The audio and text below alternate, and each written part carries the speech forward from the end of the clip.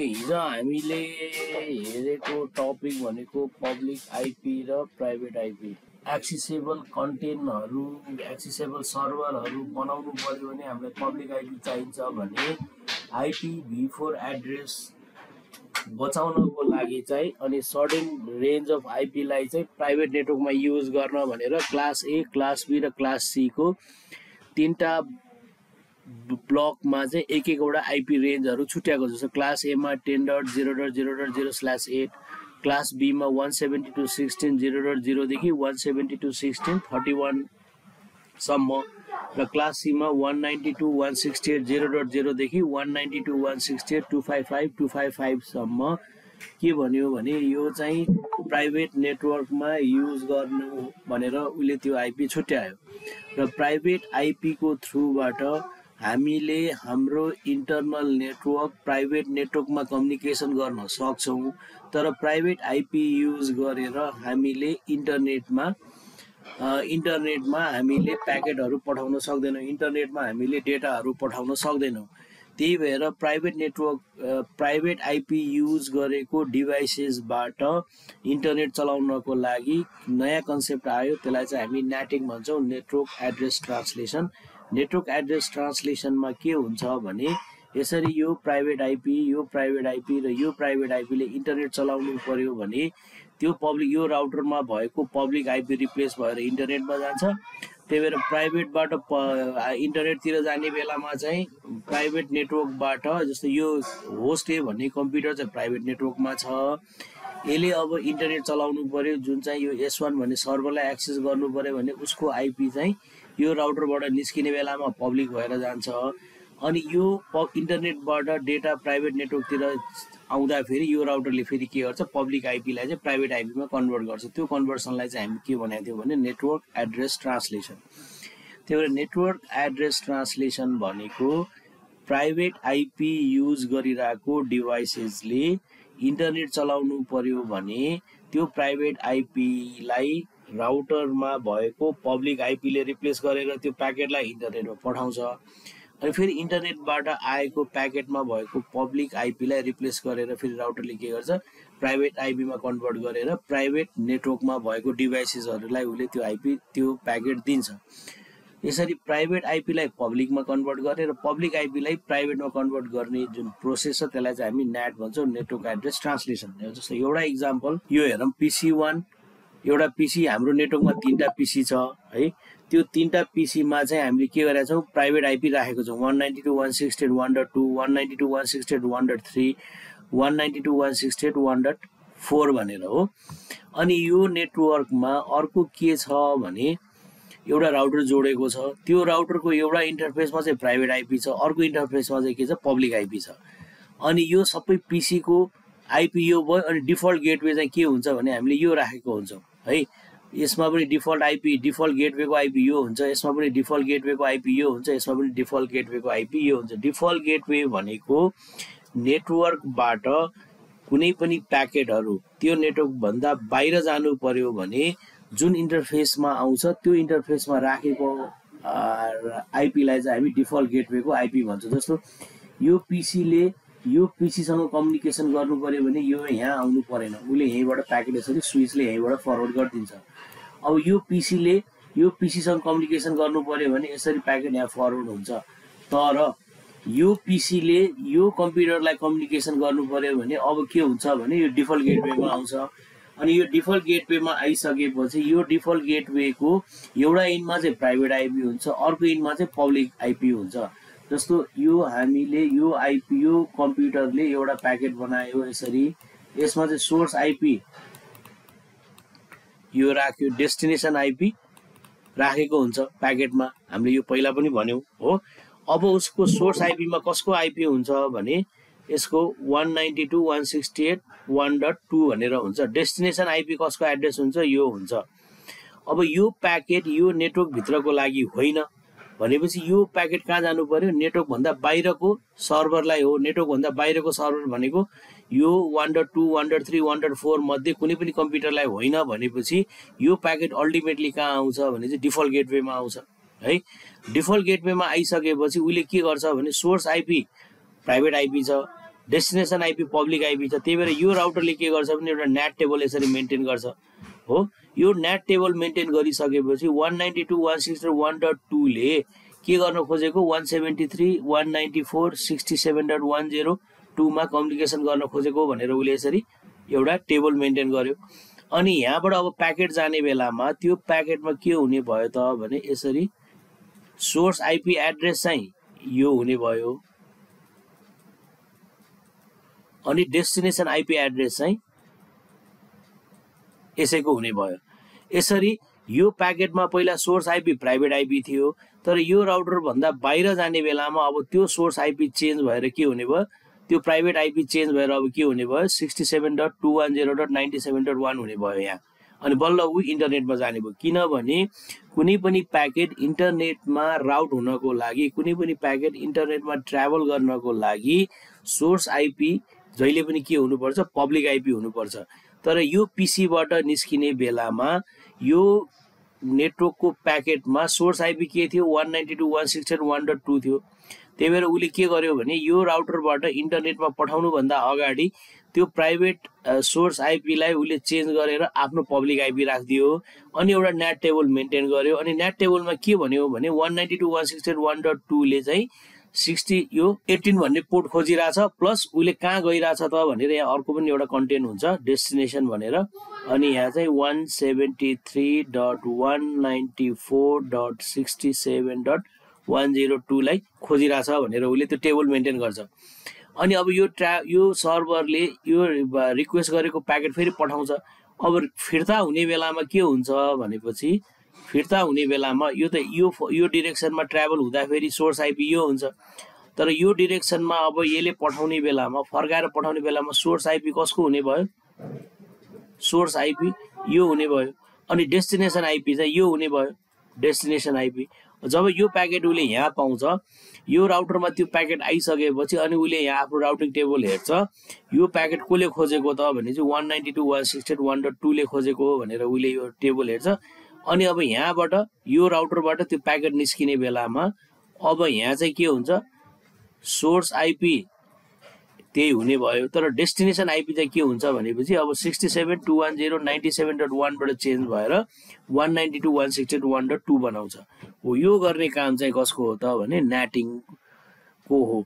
र त्यो नेटिङ जहिले पनि एन्डमा भएको नेटवर्कको एन्डमा भएको डिभाइसेसहरूले गर्छ, राउटरले फायरवलहरूले त्यो हामीले नेटिङ गर्छौं। Organisation that has resources available to the internet such as a web server will also have a device that has public IPv4 address. भनेको कुनै एउटा अर्गनाइजेसन छ, त्यो अर्गनाइजेसनमा हामीले इन्टरनल नेटवर्कमा डिभाइसेसहरू कनेक्ट गर्नको लागि चाहिँ प्राइभेट आइपी युज गर्छौं। तर यदि त्यो अर्गनाइजेसनसँग एउटा वेबसाइट छ जुन चाहिँ सबै पब्लिकले एक्सेस गर्नुपर्छ भने उसले त्यो वेबसाइटमा त्यो वेबसाइट होस्ट गरिरहेको सर्भरमा चाहिँ के राख्नु पर्यो, पब्लिक आइपी राख्नु पर्यो। भनेको जस्तो बैंक भन्ने एउटा भनौँ एउटा बैंकको नेटवर्क छ, यो बैंकको नेटवर्कमा हजारवटा कम्प्युटर छ, हजारवटा कम्प्युटर छ भनेपछि उसले त्यो सबै हजारवटा कम्प्युटरमा के राख्छ, प्राइभेट आइपी राख्छ, पब्लिक आइपी उसले राख्न पाउँदैन। किनभने त्यो हजारवटा उसले पब्लिक आइपी पाउँदैन, सबैमा प्राइभेट आइपी राख्छ। तर यही बैंकको एउटा सर्भरमा उसले एउटा कम्प्युटरलाई वेब सर्भर बनाएको छ र त्यसमा आफ्नो वेब होस्ट गरेको छ भने यो सर्भरमा चाहिँ उसले के राख्नु पर्यो, प्राइभेट आइपी राखेर भएन कि पब्लिक आइपी राख्नु पर्यो। किनभने पब्लिक आइपी उसले नराख्दासम्म त्यो सर्भरलाई अरु कम्प्युटरहरूले इन्टरनेटबाट भेट्दैन। त्यही भएर के बुझ्नु पर्यो भने पर्सनल नेटवर्कमा प्राइभेट नेटवर्कमा कनेक्टेड डिभाइसेसहरूलाई चाहिँ हामीले प्राइभेट आइपी राखेर कम्युनिकेसन गर्छौं। तर त्यस्तो सर्भर अथवा त्यस्तो डिभाइसेस जुन चाहिँ इन्टरनेटबाट भेट्नुपर्छ त्यस्तो सर्भरहरूमा चाहिँ हामीले के राख्नु पर्यो, पब्लिक आइपी राख्नु पर्यो। जस्तो बैंकको इन्टरनेट बैंकिङ छ हो, अरु बैंकमा भएको अरु सर्भरहरूमा चाहिँ प्राइभेट आइपी राखे पनि भयो, तर त्यो बैंकको इन्टरनेट बैंकिङ चलिरहेको सर्भरमा चाहिँ उसले पब्लिक आइपी राख्नु पर्यो। जस्तो ebank.nepalbank.com भन्ने यो सर्भर जुन नेपाल बैंकको यो सर्भर छ, यो नेपाल बैंकको नेटवर्क भित्रै छ हैन। तर यो सर्भर चाहिँ मैले अहिले मेरो घरबाट एक्सेस गरिरहेको छु भनेपछि मैले मेरो घरबाट एक्सेस गर्नको लागि नेपाल बैंकले के गर्नु पर्यो त भने यो सर्भर जुन सर्भर ebank.nepalbank.com.np भन्ने सर्भर छ त्यो सर्भरमा चाहिँ उले के राख्नु पर्यो पब्लिक आईपी राख्नु पर्यो। उसको अरु इन्टरनल नेटवर्क भित्र चल्ने सर्भरहरुमा चाहिँ प्राइभेट आईपी राखे भयो।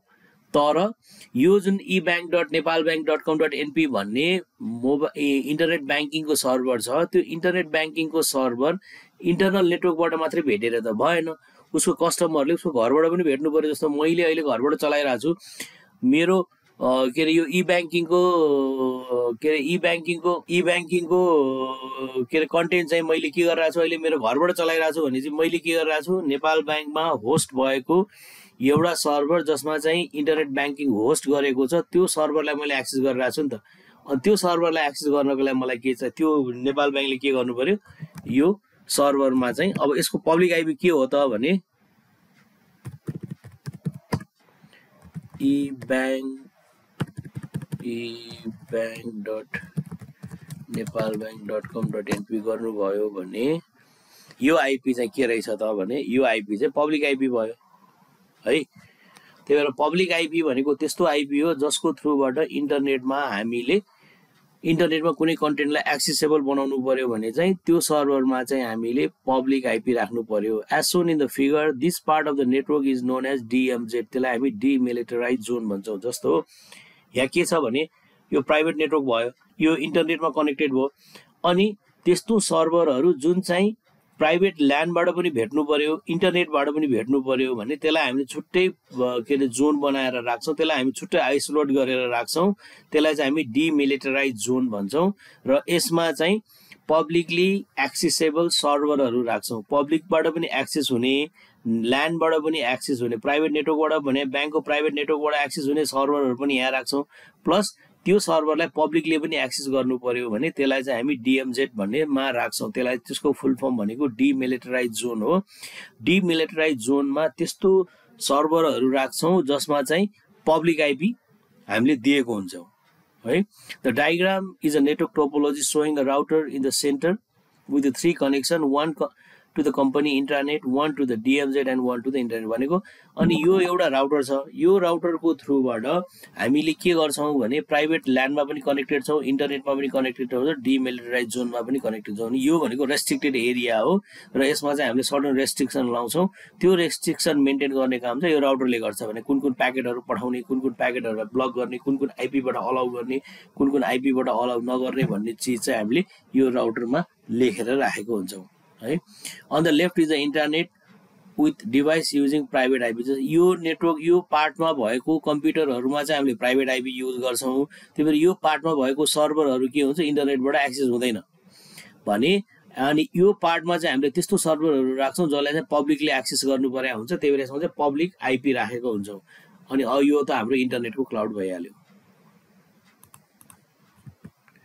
अनि आइपी असाइन गर्नको लागि 5 वटा अर्गनाइजेसन छ भनेर मैले पहिले पनि भनेको थिएँ। Public IP address are the address which are globally routed over the internet. त्यही भएर पब्लिक आइपी एड्रेस भनेको त्यस्तो आइपी एड्रेस हो जुन चाहिँ ग्लोबली राउटेड हुन्छ भनेको। पब्लिक आइपी एड्रेस भनेको एउटा पोइन्टबाट अर्को पोइन्टमा हामीले प्याकेट पठाउनु पर्यो भनेको। जस्तो मैले मेरो ल्यापटपबाट गुगलमा डाटा पठाउनु पर्यो भने मलाई के चाहियो पब्लिक आइपी चाहियो है। अनि public IP before address must be unique र एउटा कुनै सर्भरमा जस्तो मैले अघि नै भने यहाँ नेपाल बैंकको यो पब्लिक आइपी छ भने अब यो पब्लिक आइपी के हुने भयो भने युनिक हुने भयो।